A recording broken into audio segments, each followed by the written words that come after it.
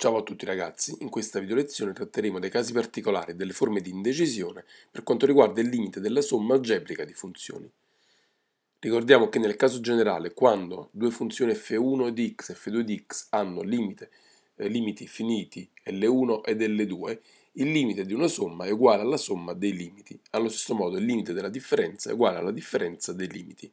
Quando però uno dei due limiti è infinito, più infinito o meno infinito, non possiamo applicare questa regola. Faremo riferimento quindi a questa tabella. Quando il limite per x che tende a c di f1 di x è uguale ad L e il limite per x che tende a c di f2 di x è uguale a più infinito, il limite della somma è uguale a più infinito.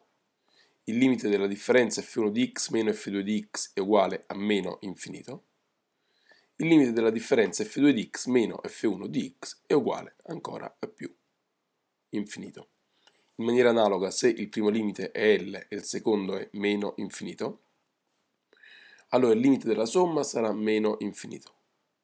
Il limite della differenza f1 di x meno f2 di x sarà pari a più infinito.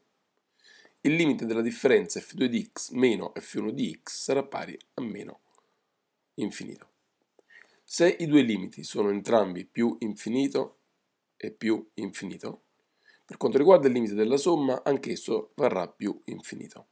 Nulla però può essere detto per quanto riguarda i limiti delle differenze. Ci troviamo quindi nelle cosiddette forme di indecisione, che vengono identificate dai seguenti simboli,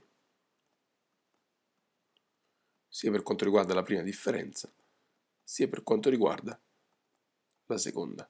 Quando ci troviamo in una forma di indecisione, nulla può essere detto per quanto riguarda il limite, quindi esso può essere finito, infinito o non esistere.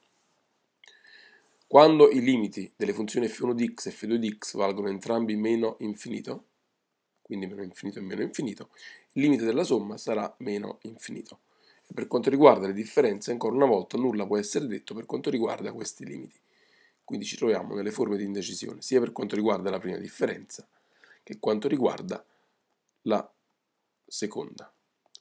Infine consideriamo il caso in cui un limite vale più infinito e l'altro vale meno infinito.